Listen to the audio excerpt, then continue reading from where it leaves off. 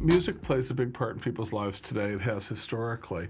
And it's an important vehicle for popular expression, for popular communication, to exchange ideas, emotions, feelings. And if you look historically, right through to the present day, it's social movements, it's movements for social justice, it's movements for peace, for democracy.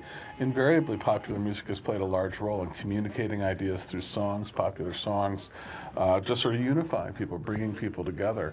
It has a very rich and important tradition and legacy that still exists today. But even though music is the popular medium, it's the people's medium, it really isn't the people's medium in our society today. It's the property of 4 or 5 companies who have inordinate control over what sort of music gets produced and what sort of music doesn't, and have made it much more difficult for it to be the people's medium. And this is the problem we face. This is the crisis we face. The whole idea of I had about not signing with a record company was about not participating in a corporate system, which I think homogenizes music, commercializes it, co-opts it, and basically takes culture from people and sells it back to them, sucks the life out of it. So if you look at the music industry in the world in the United States today, this is what you find. There are 5 companies. They sell 80% of the music in the world. And 4 of these 5 are massive conglomerates, and the 5th one is no small fry in itself. Who are these guys? We'll start with the German company Bertelsmann, which owns RCA and Arista. It's the 3rd largest media company in the world, or 4th largest, depending on how you figure it out. And their music interests, though, are all based in the United States. Then you've got Sony, the Japanese electronics powerhouse. Then you go to the United States, you've got AOL, Time Warner. Then you've got Vivendi, based in France, which just bought Seagram, which before that had bought MCA, which is another one of the big music companies. Then the 5th and final one, the small fry of the group, is EMI, which only does $7 or $8 billion a year in business. They were tried to cut a deal with Time Warner, didn't work, but they're on the market now. In all likelihood, EMI will be sold to one of the other companies. There used to be these sort of radio personalities who you at least wanted to believe were choosing their own music and playing stuff that they really loved. But now it's all pre-programmed. It's okay, you have to play the No Doubt single or the Bush single or the Limp Bizkit single every hour. And so it just doesn't feel creative or interesting. And there's no way that these DJs, all you have to do is listen to the sounds of their voices. And there's no way that they're going to go into a record store and look for something. They don't have any control over what's played. It's just set out in front of them. It's all pre-recorded. According to you at home. MTV's Total Request Live, or TRL, has become a carefully constructed marketing tool.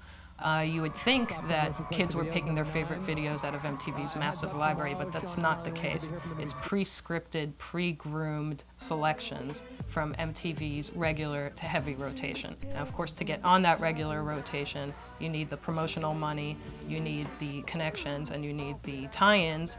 But with TRL, you can really watch the machine at work.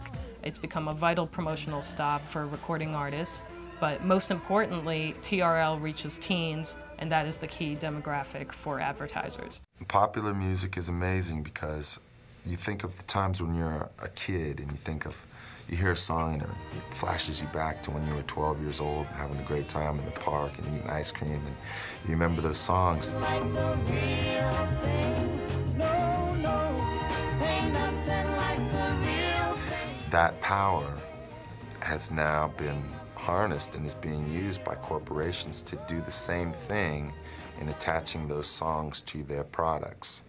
So when you hear one of your favorite songs come on, instead of thinking about when you were 12 years old and having a fun time in the park, you're thinking of, God, I really want to go get a Big Mac or something from Burger King, or I would really like to be driving that car. And it's really, for me, it pisses me off because I've had a few of my favorite songs be ruined by the fact that I don't have the association with them because they're using them on a burger commercial.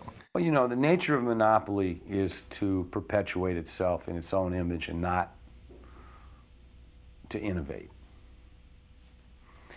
And also, as these companies get bigger, there's more to lose, and that means that you need immediate results. You can't develop talent because talent can't be developed overnight. What you can develop overnight instead of talent is, for want of a better term, sensation. So you get something that's kind of spectacular like Ricky Martin, but something with depth. You can't do that overnight. Cannot be done. These companies look to get bigger solely because they're run by business people and not creative people. They don't give a damn about the creative umbrella that's underneath it. These are business people. So they feel personally no attachment to the art that's underneath them. Green is the bottom line to them, and by any means necessary, you know, they treat records and music as somebody would treat Brillo pads or Frito-Lay's chips.